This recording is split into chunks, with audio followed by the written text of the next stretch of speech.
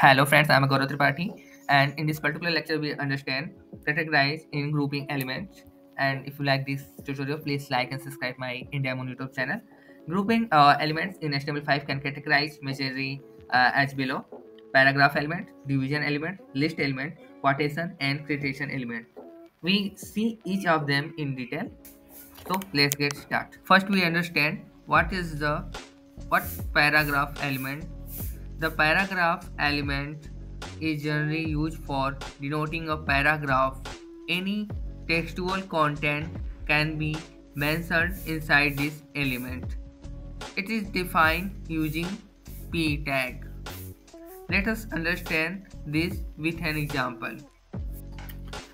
Alright, so here we go. I am in Visual Studio Code right now and I have write a sample tag here.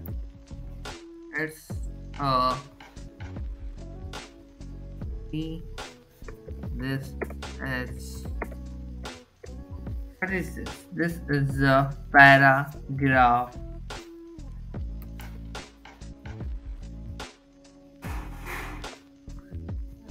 elements. And by the way, when you are creating HTML5, what you want to is a text editor tags, not going to format text for you. And by that I mean in the text editor you can't make a bold or change its font family or do anything like that. A good example of text editor where you can format in each Microsoft, we have got the open angular brackets, see, and the p close angular bracket, where we got our tags in between, between, and then we have closed our tag of with open angular brackets. The p close angular brackets, we have got our tags in between, and then we have closed our tags up with the open angular bracket before we would slash the p and a close brackets. So what we did say in that, this tags here wrapped with the p tags.